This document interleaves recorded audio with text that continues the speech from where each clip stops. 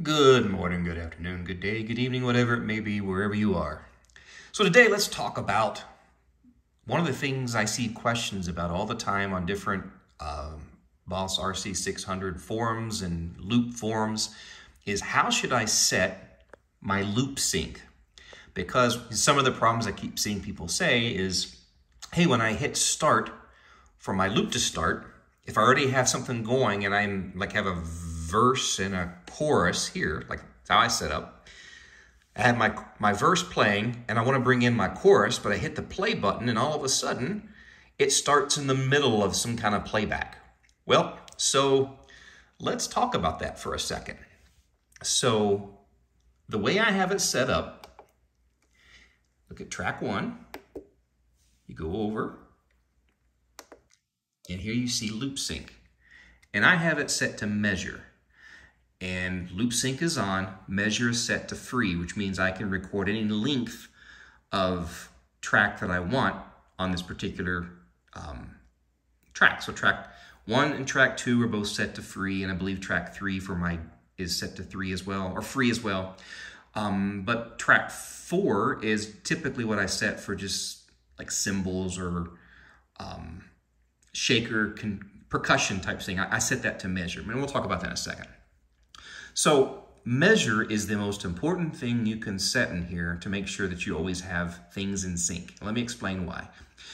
Because it's tied to what you're looping. So if you set it to immediate, it immediately comes on, which you may or may not want. And loop ties it to the first loop that you set. So if like me, on my rolling hand sonic, what I do is I set a rhythm. And if I have it set to loop, it's going to tie to that, but it's going to be off tempo. So let's give an example. Let me show you. So back out of here real quick. So we'll come back, and here on track 3, again, real quick, my setup. Track 1 is typically what I'll use for verse. Track 2 is typically what I would use for a chorus or just some kind of other ambient effects or just bring stuff in and out, but typically it's a chorus. Track 3 is normally where I'll start, which is my percussion. So I'll start with my rolling hand sonic, I'll lay down a rhythm, and that's what we have here in track 3. And then track 4 is things like I just said, like cymbals or shakers or just some other one measure or something I want to grab. Sometimes if I start with a guitar or a piano over here, then I want to bring in something simple, I'll just bring in a simple one measure rhythm, either drum or whatever. That way it's just one measure. It's really quick, and also have it set to start immediately after the one measure, so I don't have to worry about hitting the button again. So ignore these buttons. This would be the same as this, record play, this is record play, and this is stop. It's just the way I have it configured in the settings. If you look back on my previous videos, I talked about how to do that. So let's say we come over here and we start a rhythm. Boom, chick, boom, chick, boom, chick, boom, right? Now it's playing. There it goes. And then, coming down here to track 1, now's when I'm going to lay down my guitar, piano, or whatever. So I'm paying attention to where it is in the beat, and go. Now I'm tracking, right? And we'll go for a couple here. Boom, ba-doom, ba-doom, ba-doom. And out. All right? So now it's playing, and it's synced to that.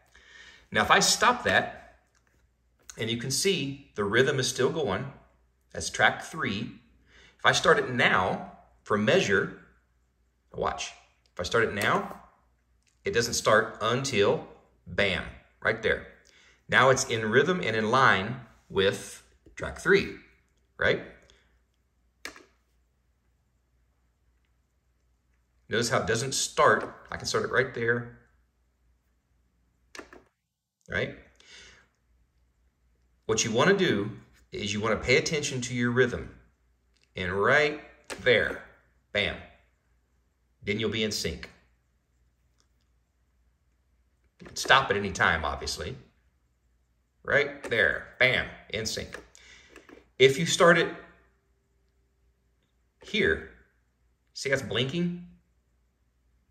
It catches up to the loop. Remember, I did, I think, one measure of this, it was 2 measures of this. So that's why it started, if you pay attention here, see? half, half. So watch again. Rhythm is going around. Bam, we're in sync completely right there. Okay? And if I start it here, it'll catch up there. Bam, see? So that's the beauty of measure. As long as you're paying attention to what your tempo is or your rhythm and where the one beat is, then, and you hit this with the measure set the way it is, you will always have your loop starting at the 1 as opposed to in the middle of their sequence, whatever, okay? So let's talk about the other way. So if we come in here, again, change it back, go track 1, go over, and let's say we start it to immediate. So now let's see what happens. So all right, come over here. We're gonna start a rhythm. 1, 2, 3, 4, 5, 6, 7, 8, and there we go. So now we have the rhythm going. And now we want to, we're following this, right? To know when to come in and start. So now we're recording. Recording, we'll do one more. And out, all right? So now we're in, as you can see. This is a little shorter than this. So now we're gonna stop it and let's start it now. Look at that, we are completely out of time. This would sound like a jumbled mess if you had something going. Complete mess, right? It's not in sync. That's what happens when you use that. It starts immediately, okay? And you notice it starts, now some people may like this, it starts in the beginning, but it also starts in the beginning no matter where you are in this. Whereas if we had it tied to the measure, at least it was tied to the measure. So it makes sense. Hopefully that makes sense. I'm asking like you can answer me. All right, so let's clear this out. We'll stop the rhythm from playing. Now we'll come back in here, go back into track 1, go over. So we had it set to immediate. Now let's see what happens if we set it to loop length. Okay, come out. All right, we're gonna restart the rhythm. There it goes, right? And we'll start recording loop 1. It's recording, you can see the amber color. We'll get 2 measures of the rhythm. And play. All right. So let it go for a second. Now let's say we want to bring it in here. Look at that. You got to keep track of where that darn thing is.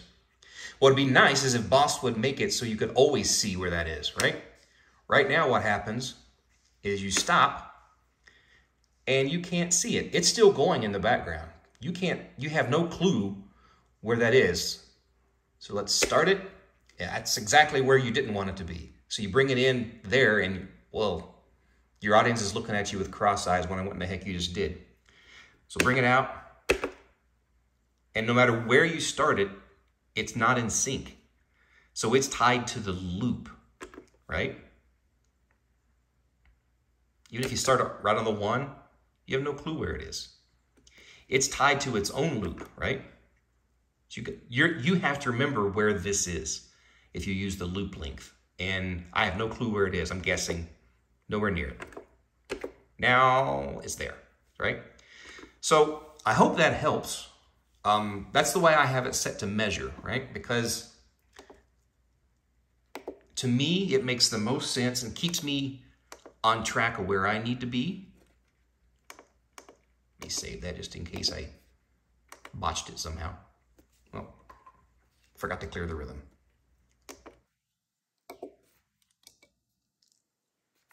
So one more time. So we'll walk through, we'll start the rhythm. And there we go. So you can see it's going. So follow this when you're trying to count in and do your own loop. And go. Bam. All right, so now it's counting, counting, counting, counting. We'll do one more measure. And out. Okay. See, it's going. Watch when it comes around. Bam, I'm in. And we're in time. Now, I know it's a little difficult to visually see it, but if you hear it, if you know that you have a rhythm playing, you can listen for that one beat. You know where it is. And you can always come in. If I come in now, I'm going to be off. See? But if you notice, watch what happens if I come in early. Well, I got to push the button. See, that's blinking. Now it'll come in. So it's tied to the measure, so you're always going to come in on the one beat. So that measure of the rhythm was played, I think it was an 8-bar, and that's why you saw the bar coming in halfway through. Watch again when I get halfway here. I click it, it's green, now it's coming in, right? So that was the halfway point for that, and it should come in right in sync with that rhythm. So I hope that helps you guys. I saw that question pop up at all kinds of places, and hopefully that answers some things. So if so, just leave me a comment, like, subscribe. I would love to see what y'all setups look like.